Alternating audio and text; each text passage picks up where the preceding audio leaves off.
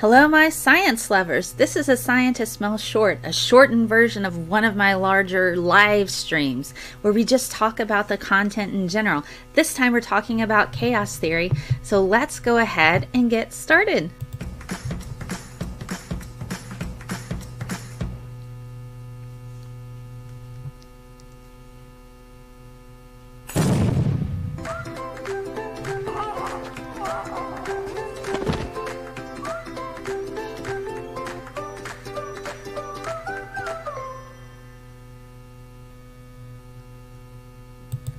Hello, so today we are talking about chaos theory, life finds a way, all of the different things associated with the small things that cause the larger things to happen.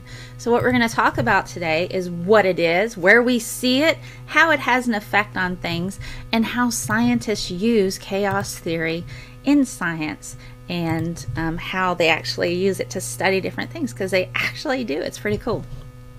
So the first thing that we need to talk about on this is the beginning of chaos theory. We have Edward Lorenz in 1961 to thank for that. He discovered that his computer gave him really wrong answers when he started at the end of a series of calculations. Now, he started with this number 0.506127, and he found that the computer ended up rounding it to 0.506. Now, the rounding off of that number made all of the difference. It shouldn't have. He was working with weather forecasts, weather predictions. You wouldn't think that a small puff of the wind would have a huge effect on the ending results for weather conditions, but the rounding off of the number gave him vastly different results for a calculation that was completely different than what was expected. So the practical conclusion from this is that the long-range type of weather forecasting is going to always be doomed to failure, because there's no way to determine how it's going to be all the way down the road, because there's different small little factors that play a role in how the weather plans out. Now, this is more like of not so much that we don't have good instruments to measure the weather, but more like the uncertainty principle of quantum mechanics. There are very distinct and specified limits to how far we can predict future events. And we kind of lose that certainty. So after a period of time, we kind of lose that 100% certainty of this is how it's going to be the longer things go on. And we kind of see this every day in our world.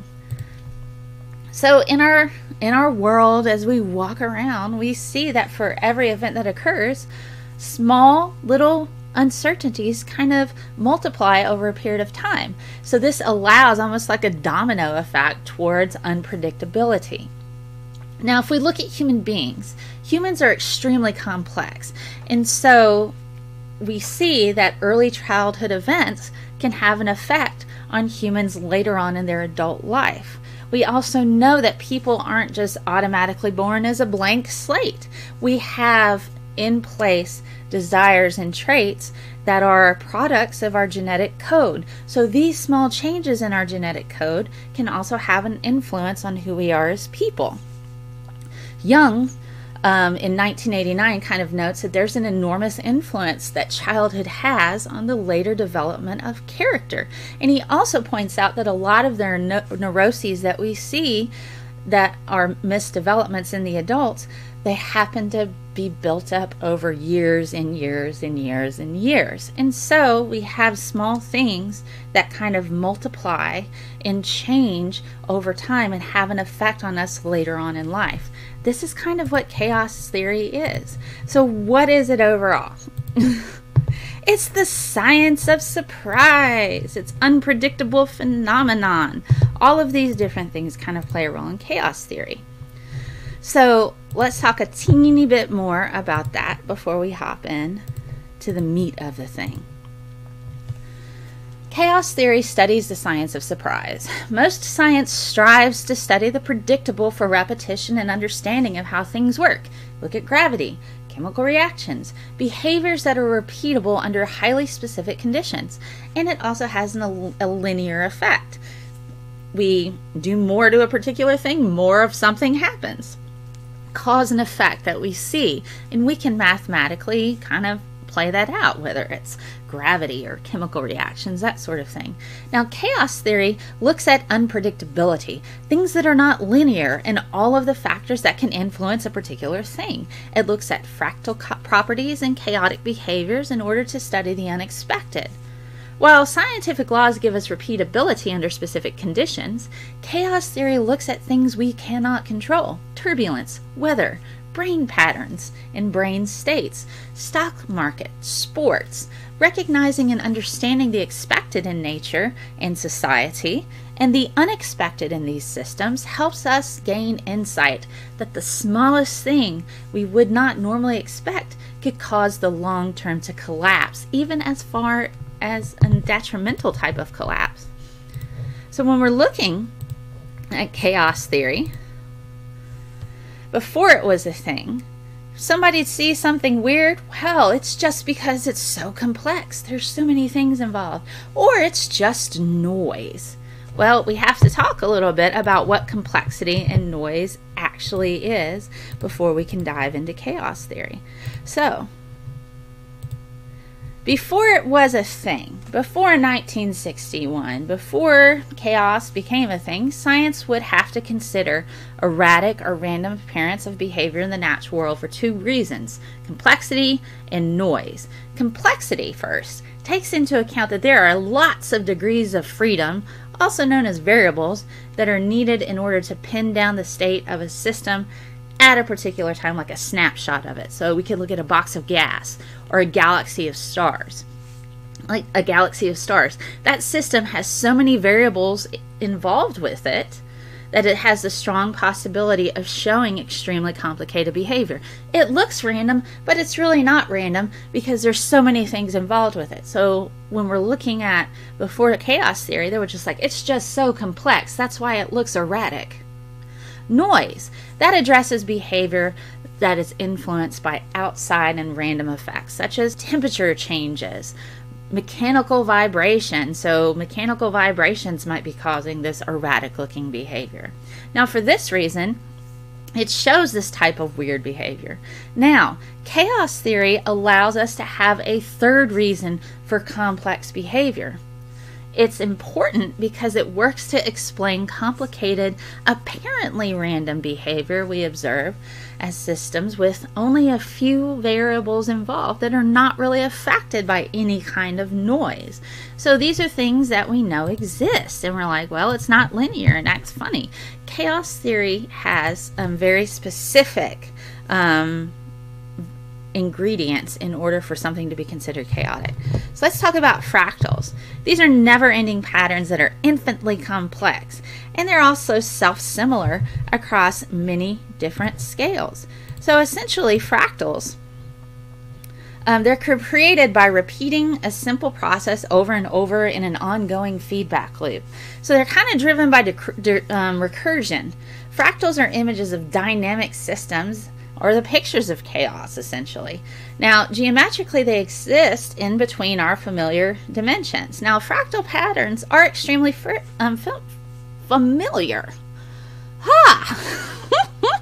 Don't you love it when I trip over my words? It's funny. So, since nature is full of fractals, we see this everywhere. We see trees, rivers, coastlines, mountains, clouds, seashells, hurricanes. We see these patterns, these never-ending patterns, but they're all driven by this recursion, and they're essentially snapshots of chaos. Now, we also have attractors, both strange and non-strange. Attractors are a set of numerical values where that are in a dynamic system, where these systems tend to move towards. So you'll have a certain set of values you expect this behavior to kind of evolve towards. Now, when a system value gets close enough to that expected evolved attractor value, it remains close to that value even if the system is slightly disturbed. So you have strange and non-strange attractors. Now, complex systems sometimes appear to be too chaotic, yet they run through their own cycles. Now, oftentimes these situations are rarely duplicated. We don't see them, but they still run through similar cycles. A strange attractor is representative of a system that runs from situation to situation, but it never settles down. It's still going to have some kind of type of pattern. So here is a picture of different types of attractors. So we have a strange attractor over there. Now it looks kind of like in that form where it's still going to run through this particular pattern. Now it's interesting, you turn it sideways, it looks like a butterfly. That's a strange attractor. Point attractor is kind of closer to a black hole movement, kind of thing like that. You have a cycle, where your standard cycle, where it's going around this loop right here. Then you have your torus attractor. So we're mostly focusing on the strange attractors because we are talking about chaos theory. Woohoo! So one quote that I like by Einstein: as far as the laws of mathematics refer to reality, they are not certain. And as far as they are certain, they do not refer to reality. I can't remember who the scientist was, but one of my favorite quotes is, if you think you understand quantum, then you don't understand quantum.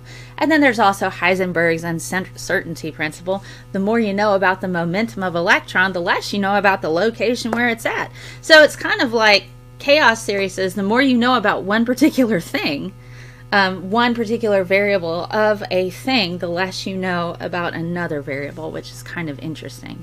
But, quantum is absolutely amazing. One of my favorite things to kind of talk about. Now we're at the butterfly effect. This is probably something that you are more familiar with. Sensitive dependence on initial conditions. That means the more we know about the initial conditions of the start of something, the more we can figure out what's going, like as far as predict the possibilities down the road. So that's kind of what the butterfly effect is. But the question here is, can a butterfly's flap of a wing cause a tornado in Texas? Well, the butterfly effect grants the power to cause this. This idea does not mean an instantaneous tornado with a butterfly. It may take a very long time, but it introduces the very real connection of the small things interacting with the larger things. Now, if the butterfly had not flapped its wing at just that right point in space and time, the tornado would not have happened. Another way to explain this is that the small changes in the initial conditions lead to drastic changes in the results. We see this effect in our daily lives. And there's one specific example that I like to kind of bring up. And this particular example deals with Seth MacFarlane in 9/11. So Seth MacFarlane is the Family Guy creator. He missed his flight on 9/11 due to being out late the night before and his travel assistant putting the wrong time on his calendar. Now, he was due to be on one of the flights that hit one of the Twin Towers. But these two small variables, him being out late, him sleeping late, essentially, him sleeping late, and his travel assistant putting the wrong time on his calendar, these two small variables saved his life. So this is something that we kind of have to take into consideration. Had those two variables, those two small things, slightly changed, he might have been on that flight. And then we wouldn't have Seth MacFarlane anymore. But this is kind of what we mean by small little things that have a drastic change on events. And it completely changed his life for that. So let's talk about what we mean by sensitive dependence on initial conditions. Consider this quote from Simon de Laplace in 1820. And I might have said his name wrong, so I'm sorry. Given for one instant an intelligence which could comprehend all the forces by which nature is animated and the respective positions of the beings which compose it, if, moreover, this intelligence were vast enough to submit these data to analysis, it would embrace in the same formula both the movements of the largest bodies in the universe and those of the lightest atom. To it nothing would be uncertain, and the future as the past would be present to its eyes. And that's Pierre Simon de Laplace in 1820. So let's break this down a little bit. What does this mean? Essentially, he's saying if we know the initial conditions of a system with enough accuracy, we can effectively prevent future behaviors within that system, potential future behaviors. This isn't really going to work for every single case because it's not really practical, but it can be plausible for simple systems with only just a few variables that are not affected by any kind of outside influence. It's what we call noise. But even for simple systems, this probably is not possible. This may not be possible. Poincare enlightens us with his thoughts. And I've probably said his name wrong too.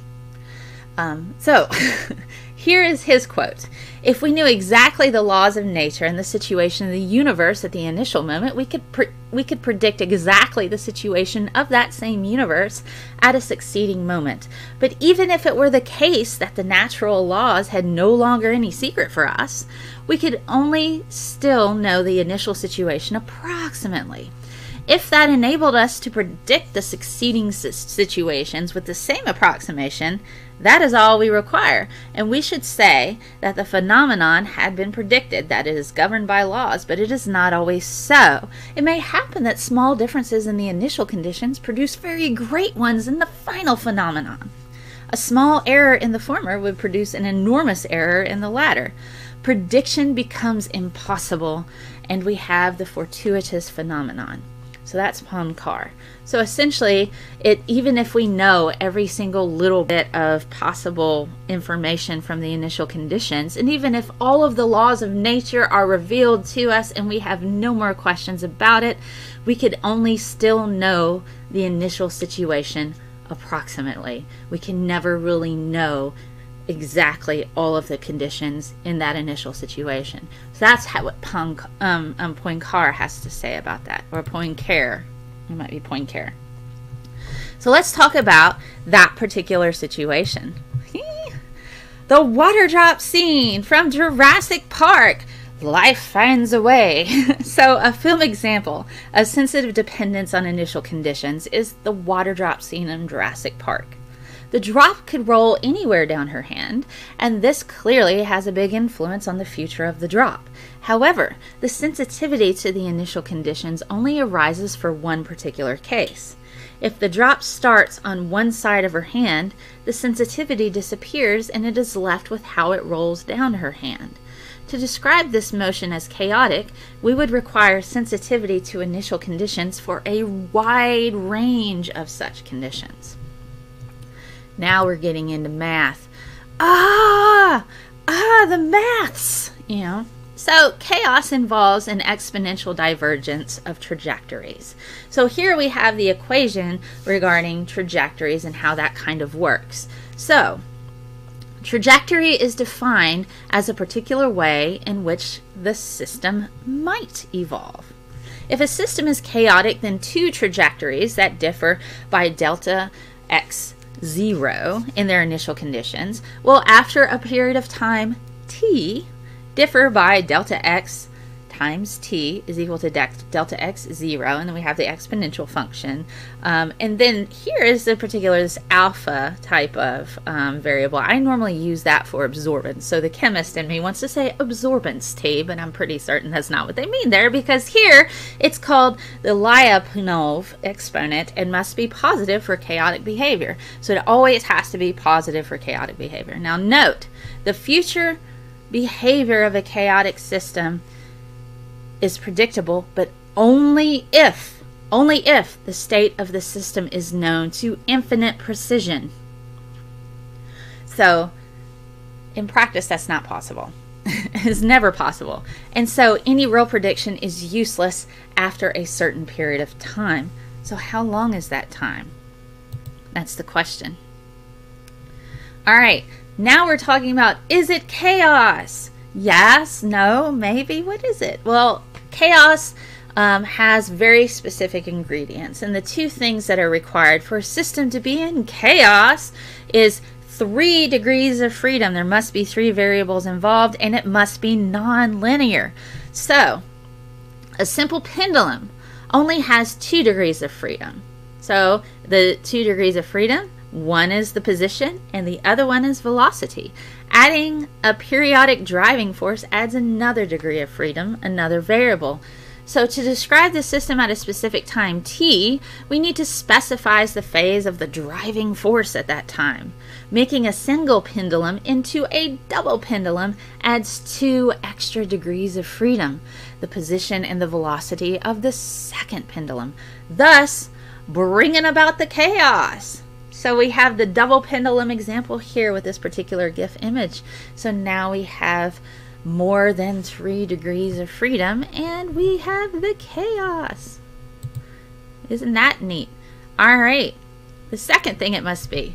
So we've got the 3 degrees of freedom, but it also must be non-linear.